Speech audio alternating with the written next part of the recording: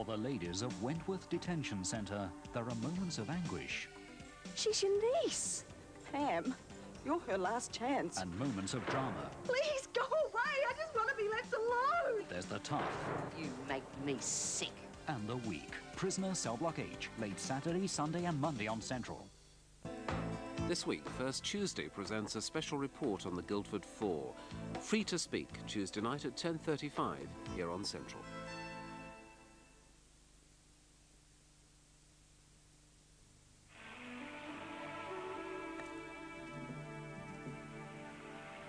Kenco really know how to make a great cup of coffee.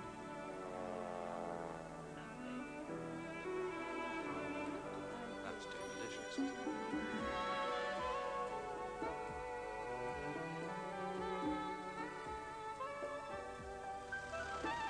Of course, real coffee drinkers go out of their way for Kenco. Some of our guests here have travelled. Herbert Shaw's success as an after-dinner speaker meant he had to buy a word processor. He chose an Amstrad PCW 9512. He can edit his speeches as he writes them. It will even check his spelling.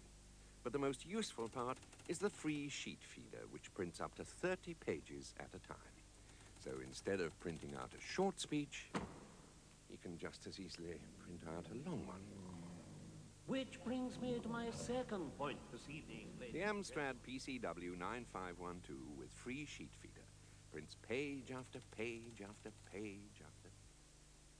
Crying over you, crying over you.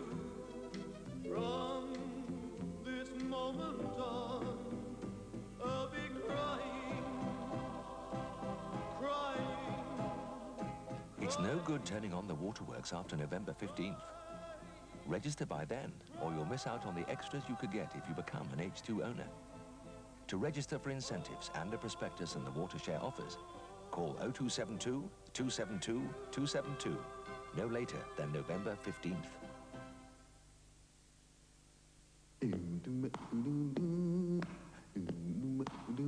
Well, baby, I'm thinking about your chocolate. Well, baby, I'm thinking about your taste. Well, baby, I'm thinking about your chocolate. Thinking about your taste. Well, baby, I'm thinking about your chocolate. Thinking about your taste.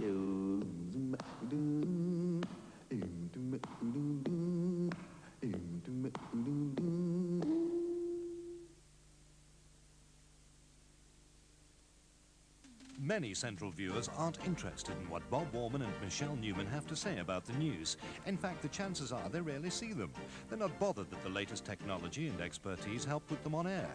But not to worry, Bob and Michelle, the people of Central West love watching you because they know that their news always comes first. In fact, with almost 10 million people for Central to reach, we'd find it a little hard to please everyone if we didn't have Central News West, East and South. Central News, we've got you all covered. Tonight's Their Life on Your Screen movie tells the story of Jacqueline Bouvier Kennedy. With Jacqueline Smith playing the title role, the film begins when Jackie is a child and ends on that fateful day in Dallas. That's tonight at 12:20 on Central. The news from ITN.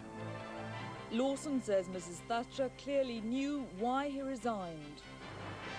4 would-be spacemen, 1 will be Britain's first cosmonaut.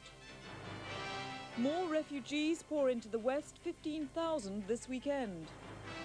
And the Prince of Wales on architecture of the Oriental kind.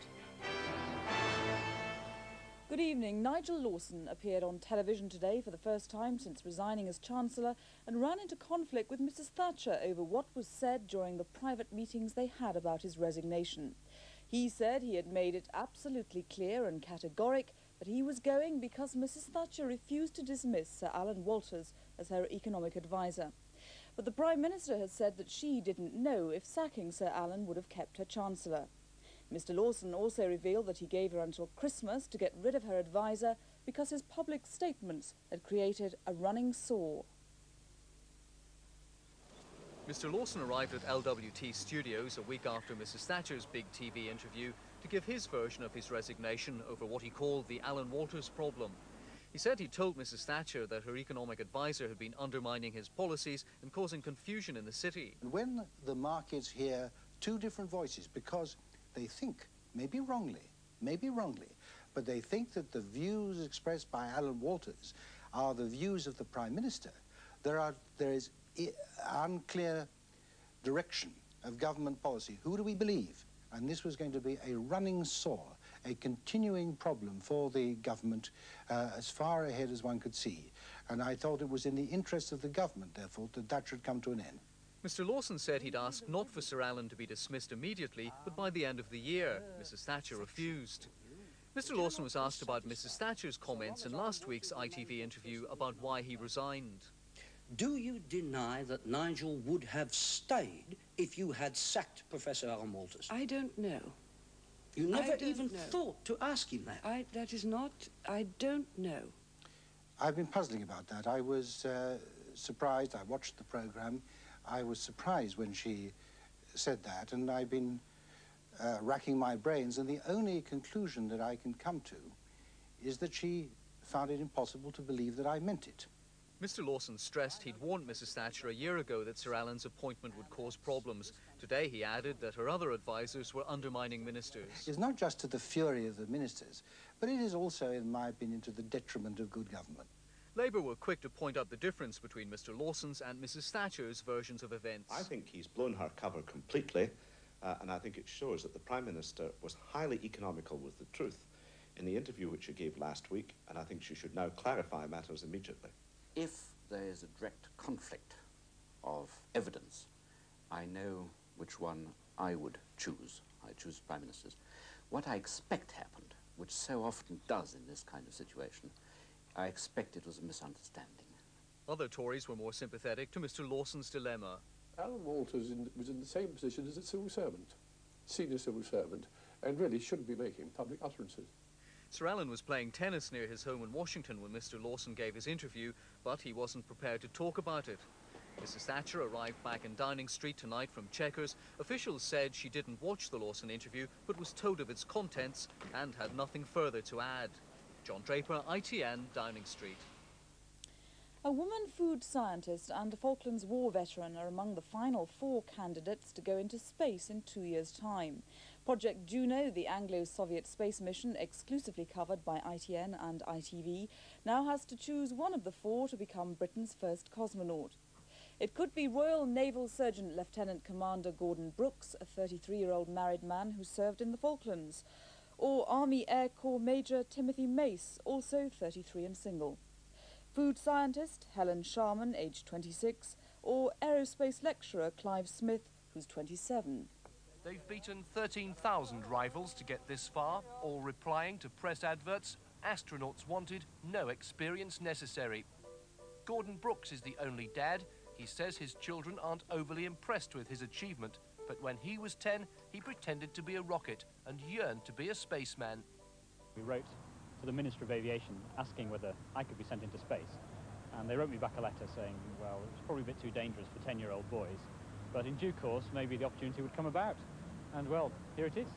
Helen Sharman is a scientist with a confectionery firm and is getting used to jokes about the woman from Mars, but she's still not sure about the recipe for the right stuff. I know we have to be fit, we have to be able to learn the Russian language, we have to be able to be practicing scientists, fairly dexterous manually. But yeah, I think I've got it. Major Tim Mace is already swatting up on his Russian language. I'm really looking forward to the training and the chance of the trip in space, because it's unique in this instance. No Briton has ever been into space before. Clive Smith, now in strict training, thinks the Juno mission is important for Britain. This will give space a much higher profile with the public, who will then see the worth of space and therefore be enthusiastic about funding new ventures in space. All 4 now travel to Moscow for final tests before just one is chosen to be the first Briton in space. Parliamentary deputies in Lebanon have elected a new leader. The 57 deputies unanimously selected the Christian René Mouawad as their new president at a meeting at Clayat in North Lebanon. The deputies also adopted the Arab League-sponsored peace accord to end the civil war in Lebanon. After the vote, the Christian Army General President Michel Aoun declared the whole meeting null and void. The East German government said tonight that it was going to relax foreign travel laws by giving passports to its citizens and visas for month-long trips abroad. But despite the continuing promises of reform, record numbers of refugees left this weekend.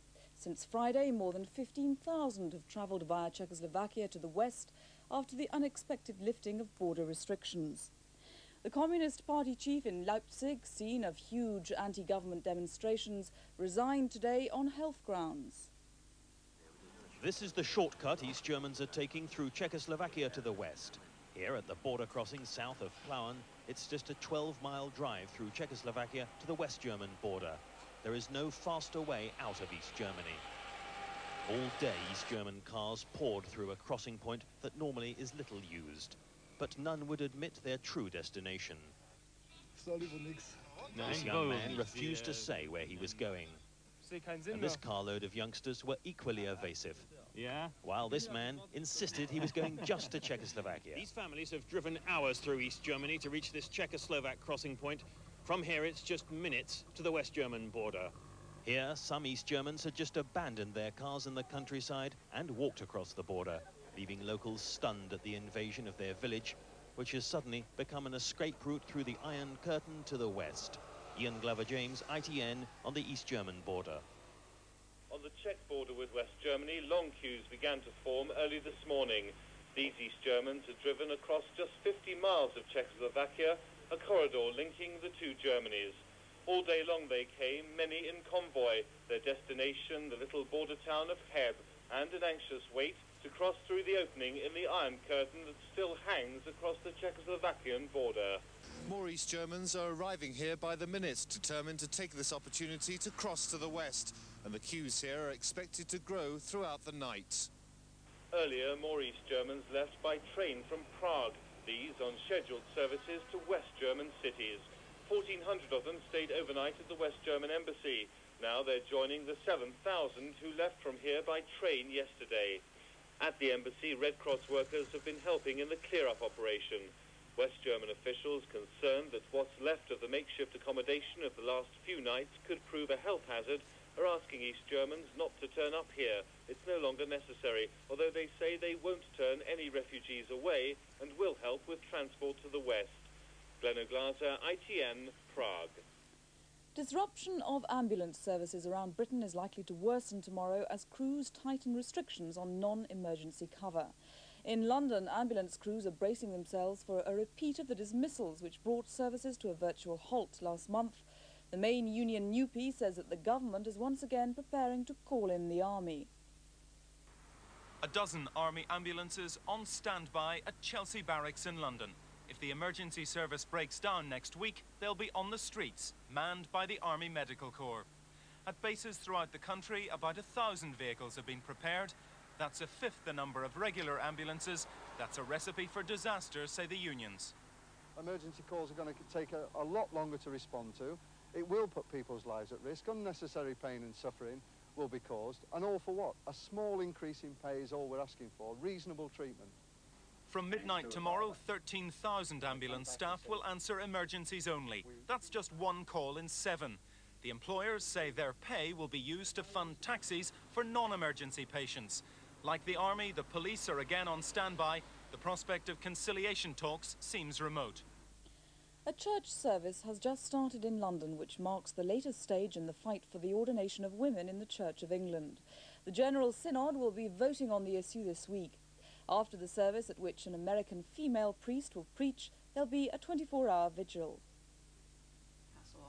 For those backing the ordination of women in the Church of England, it's the start of a crucial week. Tonight's address by the Reverend Betty Bone-Shees, one of hundreds of Anglican women priests in America, will include a message of encouragement. Don't be afraid, no matter what happens, and do recognize that what is being done is of enormous importance. Later tonight, she may hold communion outside Lambeth Palace, as another American woman priest did in London 12 months ago. This time, it will herald the start of a 24-hour vigil. The General Synod last year accepted the principle of the ordination of women, but this week it will debate the details and could throw the whole package out. Even if it's passed, there are many stages to go through before it becomes law, and opponents of the change are determined to stop it. This issue will carry on, sadly, because it deflects us all from what we're really here to do. Those taking part in tonight's activities arrived at St Martin's in the Fields Church within the past half hour, and the service heralding the start of another bitterly divisive week in the life of the Church of England is now underway. Stuart Maister, ITN, Central London. Soccer and Everton have been trounced 6-2 by Graham Taylor's young Aston Villa side, who are now second from top in the First Division. Gordon Cowans opened Villa's account in the 6th minute. Oh, but in the moment, here's Cowans, free. He's got Platt up alongside him. It's a goal! From a 25th minute free kick, Villa went 3-0 up. Free kicks. Platt there first. A brilliant goal by David Platt. And in the second half, Villa went on, tearing holes in Everton's defence. Gets it through to Platt. He's got another one. A brilliant goal again by David Platt. And finally, the Prince of Wales has been studying classical architecture of the Oriental kind on the royal tour of Indonesia. He paid a visit to the 1,000-year-old Buddhist temple at Borobudur in central Java. Prince Charles travelled to central Java to the 1,000-year-old temple of Borobudur, the largest Buddhist monument in the world. The richly carved temple is still shrouded in mystery. Buried for many centuries under volcanic ash, no one knows who ordered its construction or how long it took to build. Recently restored by the Indonesian government, it offers a tantalizing prospect for those who, like Prince Charles, reach the top. Legend has it that if your hand can reach the center of this sacred stupa, you are blessed with enormous wealth. Here's where I get the short of my arm.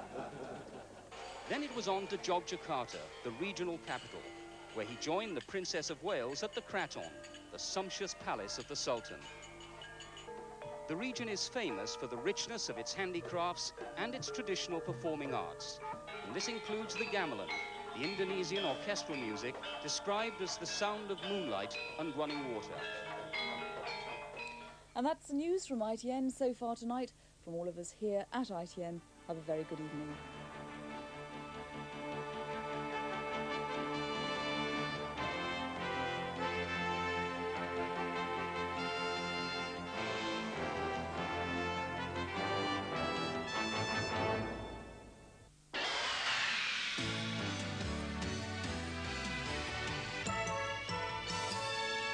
Good evening. I should put on an extra blanket tonight. It's going to be a very cold night. A widespread ground frost and air temperatures hovering around freezing, as you can see, 0 to +2, but certainly a widespread white frost on the ground and on the cars too. Apart from that, not too bad at night. Most places becoming dry. There's still some stubborn showers around at the moment, but skies clearing and some fog patches forming towards the end of the night, so take care on the roads. Tomorrow, well, a reasonable sort of day. Quite a bit of sunshine around, I think, for most of us. A few showers still, especially in the north, and 1 or 2 on the east coast too. But later in the day, cloud thickening over Northern Ireland, and you'll have some rain for tea time. Temperatures tomorrow, not too bad, really. A little warmer than today, around 11 in the south. That's 52. Up in the north, 8, a chilly 46. But at least there's some sunshine to start the day. Join Trish at lunchtime tomorrow if you can. Until then, here's the summary.